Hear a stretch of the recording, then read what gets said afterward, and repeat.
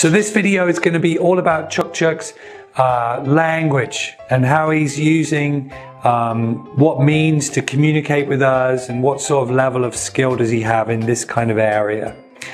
Well, I will show you the first video, and this video shows how he does with kind of some of the requests. And in this video you'll see he's got an iPad and we set it up so that the song will finish. He likes the iPad very much and he likes this song and he really wants it to continue for the therapist to play more videos. But as you'll observe in the video, he gets a bit frustrated. He doesn't really look at the therapist for help or to request something. He doesn't point or take his hand. He just kind of starts to cry. And we did observe this over the first couple of days, that sometimes when there's things he wants to get done, that he just kind of doesn't know what to do and gets kind of frustrated and a bit upset.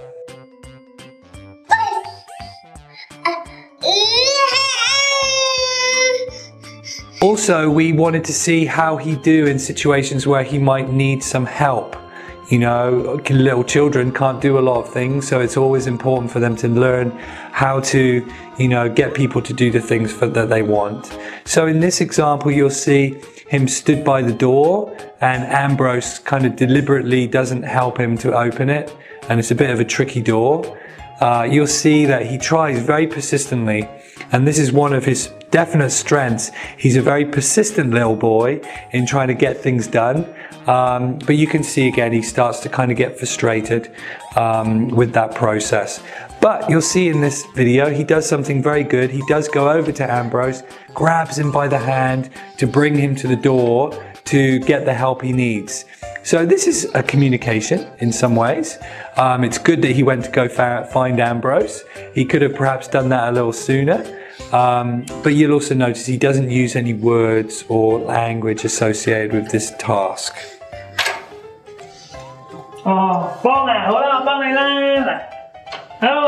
There are other examples when we put help as a sort of target to see how we do.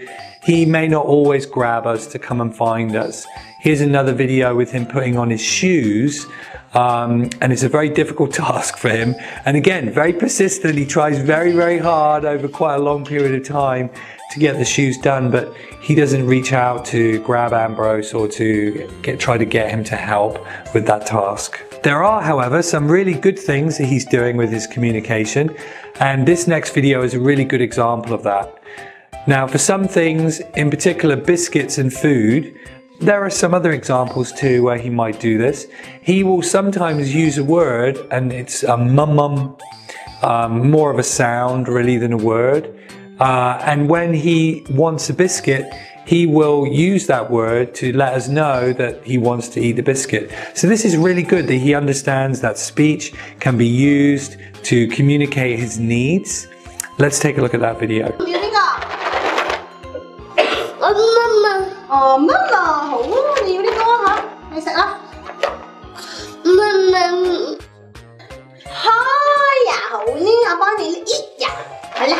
So that's a really good starting point. He doesn't do this for all objects and he doesn't do this for all items.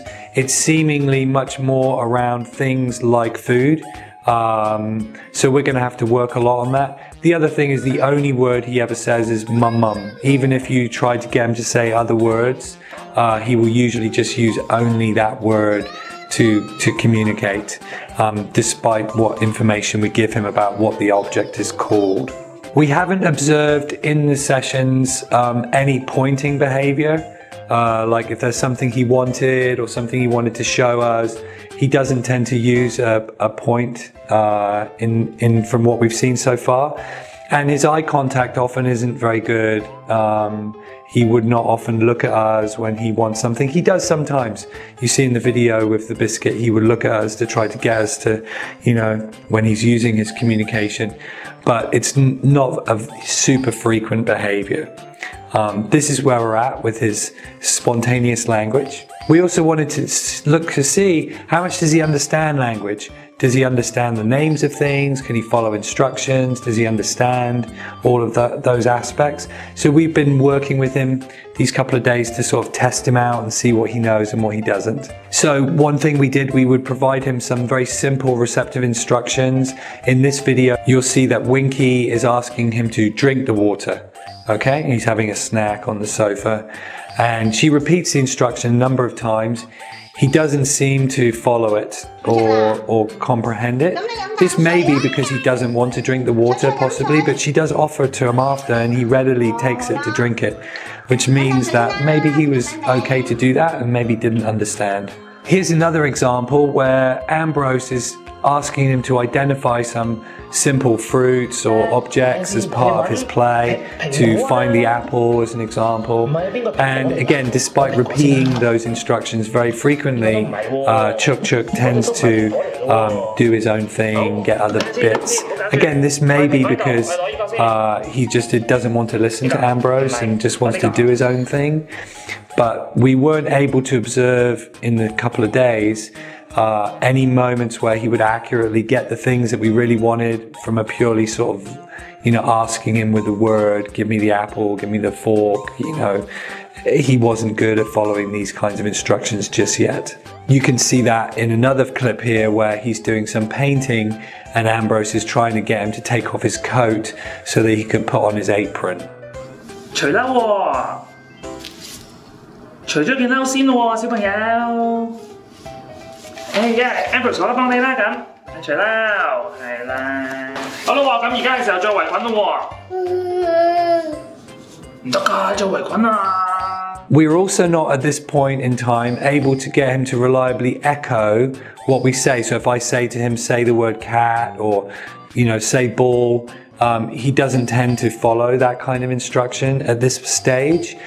You can see in this video, Ambrose is trying to get him to say a word to copy what he says, but he's not able to accomplish that task at this time.